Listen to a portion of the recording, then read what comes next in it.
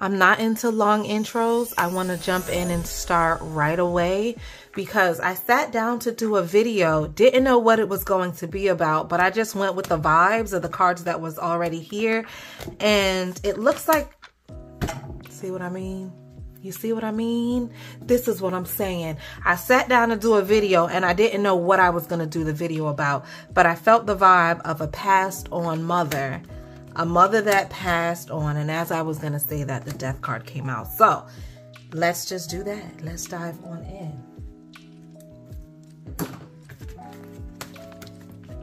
Family. Bottom of the deck, family. First of all, the passed on loved one, the mother wants you to know, because there's a feeling of you struggling with your mom's passing. But she wants you to know that she is okay. And this could be like a mother or a mother figure. Even like a grandma, okay? A godmother, something like that. But she wants you to know that she is okay. She's happy on the other side. She's no longer in pain. And also, she can cross between realms. So you may not feel like she's there when you talk to her. You may not feel like she's talking to you, but she is. And she wants to acknowledge that when you do speak to her, she hears it. You don't feel like she hears it, but I want you to look at this card. And you see how there's two circles in this woman's hand. Picture the circles as like the earth, the globe, our realm where we are, and then the realm where your mother is. She wants you to know that she could cross between realms. And because this card came in reverse, I feel like you don't believe that. You know, it's like you're struggling with that. So, I'm glad you're here. I'm glad you clicked on this video. Your angel number is 233. And I wanted to roll the dice. And guess what? Guess what? 233, 233. I just feel like this is confirmation for somebody, okay? 233 in the dice and in the cards. Your mother wants you to know she loves you from the other side, okay? No longer hurting, no longer in pain, no longer anxious. And she is okay, and she wants you to be okay, okay? And to understand and to know that she can go between realms, okay? So let's continue. That was a nice opening message.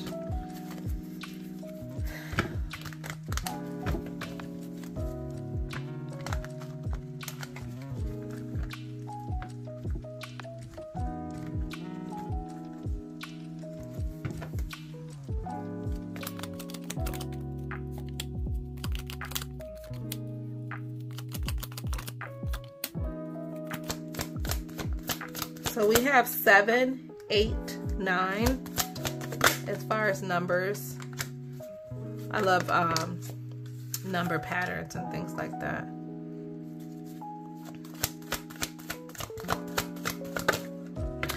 If you have siblings, and maybe you weren't as close with your mom, and you may feel like she would prefer to be with the siblings over you for whatever reason. You know what I mean?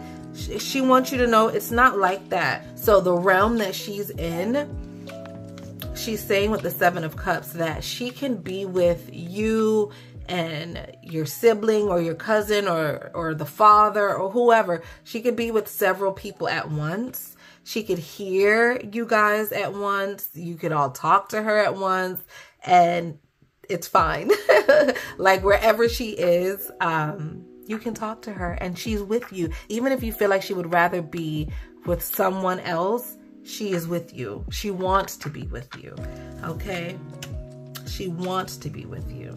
So with the 4 of Pentacles in reverse, I feel like for some of you guys that are watching, you may have felt like your mother didn't really hold on to you like she should have, or maybe you didn't hold on to her like you should have, okay? And so with that, there's a feeling of, why should she be with me when she would rather be with someone else? You get what I mean? So in that, I just want to clarify that up for you. Like, that's not the case. Your mother loves you. I just wanted to really clear that up for someone who may have been struggling with that. Your mother loves you. Despite what may have happened, that energy is like, I don't want to say like null and void, but it just doesn't matter. Okay, like it doesn't matter to her. She loves you. She's with you and with whoever else, the sister, the cousin, the brother, the husband, the girlfriend, the wife, the boy, whoever, she's with you and them. So just know that. Okay. These two, this combo is so cute. This is so cute. So what I'm seeing is, you, the viewer, as the strength card, and I'm seeing your mother as the woman in white. She wants you to know, I'm with you. I'm always with you. I'm talking to you. It's like we're still communicating as far as she's concerned. It's like you guys can still talk, but it's a new language. The Page of Swords, the pages are about learning something new, and the Page of Swords is about learning a new language, learning to communicate. And this is just so beautiful, and it's just so cute because she's saying like, I'm still with you. You know, I'm still with you and I want to talk to you. I want to communicate. Like, it's like I want to call you on the phone almost. The Page of Swords, it's like she's holding the phone. I want to call you on the phone. I want to tell you this. I want to tell you that. I want to tell you what I'm seeing. Like, I'm watching you. I'm watching you. And I like things. Some of the things I'm seeing you do, I like. And some of the things that I'm watching you do, I don't like. And I want to be able to tell you that. I want to be able to guide you. That's what I'm seeing here with the Nine of Swords. I feel like your mother is watching some of the things that you're doing and she's cringing. There's like a cringe. And the Two of Wands, I want to guide you. I want to guide you. I want to be able to, to lead you away from certain things and away from certain decisions, but I can't. I feel like this is a call to action for you. If you were ever thinking about learning tarot or learning divination, I think this is a really good confirmation for you. And I would suggest that you start with meditation. Just simple meditation. Like, just start with that. That is like one of the basic things that's like one of the basic. Look at this. I love the King of Cups because he's a psychic person. Look at the Queen of Cups underneath. Look at my two psychics. So this tells me that you have the potential to communicate with your mother. I love that. But right now, that energy is blocked with the Eight of Wands in reverse because it's a new skill. It's a new skill. It's a new language. So like I was saying, just simply start with meditation. You know, pray, ask God, ask your ancestors, ask the universe to show you what form of divination is for you, because maybe it's tarot, and if so, hit me up. I could teach you. But it could be something like using runes or using the dice or simply listening for different words and seeing key colors and numbers and things like that. So there's a lot of different ways to do divination, right? And you just have to figure out what is right for you. But your mom loves you. She wants you to learn how. Look at that. As I say, your mom loves you. Your mom loves you. I don't know if you guys maybe didn't always see eye to eye, and you know, it is what it is. But from where she is, look at the number 3 and look at the number 3 again. From where she is, the mother, she loves you. Three of Pentacles in reverse. The Three of Pentacles is about working together, teamwork, and it's in reverse. So maybe you guys didn't always look at the number 3. 333. Maybe you guys didn't always work together as a team. Maybe there was some fighting between you guys, you know, a little mother-daughter spat, if you will, which kind of left you guys burdened. With the Eight of Pentacles in reverse, maybe things left unsaid. The Ten of Pentacles in reverse is like problems with the family dynamics. And you know what this tells me too? That maybe the relationship that you and your mother had with the Ten of Pentacles in reverse, maybe the relationship that you and your mother had is a generational thing. Like she had issues with her mom or grandma and maybe you had issues with her, and then, or you have issues with your daughter. You see what I'm saying? 10 of Pentacles in reverse. That's what I feel. And then everybody kind of acts like everything is fine. 10, 10, 10. Okay, so here we go with all these numbers, all these angel numbers. So yeah, to me that just lets me know that it is confirmation I'm on the right track. But even in that, the way the cards fell, even in that, your mom wants you to know, I'm watching you, even though this is, you know, take it for what it is, even though sometimes I feel like you're a hot mess. Like, I watch you and I watch your downfalls, and I want to be able to guide you and tell you right from wrong. But, you know, I just cannot do that the way I used to, or the way that, yeah, I can't do that the way that I used to. However, from the clouds, from the heavens, I can still talk to you. I can still communicate. It's about you feeling. It's a feeling that you'll get, and you'll know when it's a feeling. It's a smell. It's a feeling. It's a smell. What else? What else am I getting with this? Maybe like a sound, a gut feeling. That's what I'm seeing with this, okay? But and also even though sometimes you could be a hot mess, she's proud of you. She wants you to celebrate the little things, celebrate the big wins, celebrate the small wins, because she's with you in those celebrations. Celebrate the small things. You woke up on time all week. Celebrate that. Celebrate that. All right, I'm gonna wrap this up because I don't want this to be too long. So let's get a closing message from your passed on mom.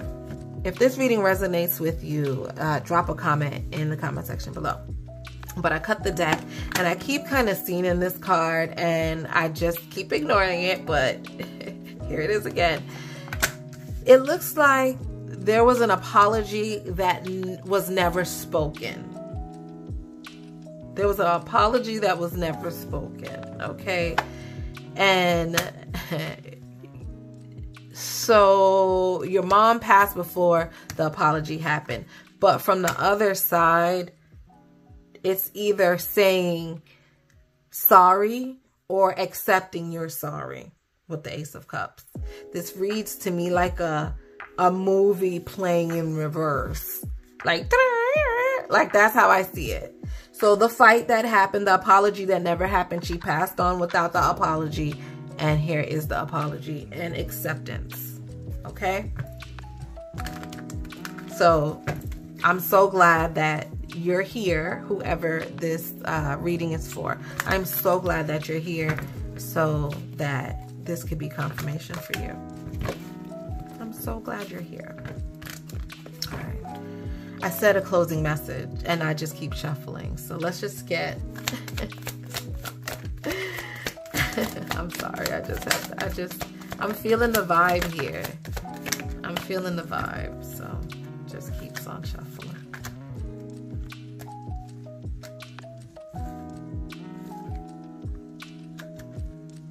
Okay. I asked for like a closing message, and the way that this reads to me is just like short sentences, like very direct. So your parent could have been very direct, or it's like, this is what I've been waiting to say. So it's like, let's get it. Let's go. Okay, so the Chariot in reverse, mind over matter, but you are making matter over mind. Do not keep having things worry you or bother you. Honestly, that's a hamster on the wheel, because you're thinking about the negative things happen. So you think about it, then they happen. No. That's matter over mind. And your mother is saying mind over matter. So figure out a way, meditate like I mentioned before, figure out a way to focus on what you want and not what you don't want. Because whatever you focus on is what you're going to get. That's from your mother. That's the number 7. We have also a number 7 with the 7 of Swords. Be confident in yourself. And if you think about doing it, then do it. This person is a strategic planner. This person thinks about themselves and put themselves first. And that's what your mother is telling you to do. Put yourself first. Love you. Mean it. Put yourself first. Okay? Strategic planning. If you think about it, do it. Let your head and your feet go in the same direction. And that's hard sometimes, especially if you're thinking about negative things instead of thinking about the positive things, okay? Ace of Swords in reverse. Live with no regrets. No take backs. No take backs, okay? Ace of Swords in reverse. No take backs. So say what you gotta say. Mean what you say. Don't feel like you gotta say yes all the time. Say no. Ace of Swords in reverse. Say no. Say no. Period. Say no. And then the Nine of Cups. I feel like this is your mom, like sitting pretty, like letting you know she's watching you. She's proud of you. She's proud of you. She is very proud of you. Nine of Cups. Satisfaction. Proud. She's proud of you. She's watching and she's proud of you. And I love that. Okay? I love that. So that's it. That's it. That's it. No, I'm lying. I would love to get a postcard. So, postcard from Spirit. This was a beautiful message from your passed on mother. This was so beautiful. I love that. I hope that you got something out of this reading. And I'm going to look at the bottom of the deck. I love that so much for you. Okay, so now I'm gonna get that's just confirmation for me. That is from the other side. This just makes me so happy. This just makes me so happy from the other side. Let's just put it here. Let's put it here. I'm sorry. I do this all the time. And all the time, I'm excited. Like, I do private readings. If you want to book a reading with me, information is on the screen. But even in the private readings, I just get so excited. Either I'm laughing or I'm crying or something. But that just makes me happy because it's just confirmation for you, the viewer, showing your mom loves you. And she's sending love from the other side. And she says she's just literally watching you and everybody else. Tell everybody I said hi. Tell everybody I said hi. That's what I'm getting from there. From the other side. Like, she feels fun. Like, tell everybody I said hi.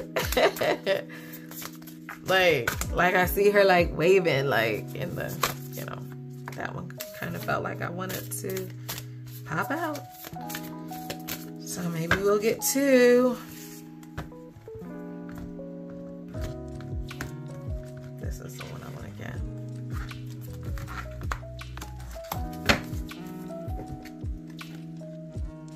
Dearest you. So this is a postcard from your mom, okay? I'm the mail lady. I'm the mail lady, and I have a postcard for you, okay? Dearest you, as you think, so will you experience life. Did I not say that? Did I not say that? Wow. Confirmation. Okay.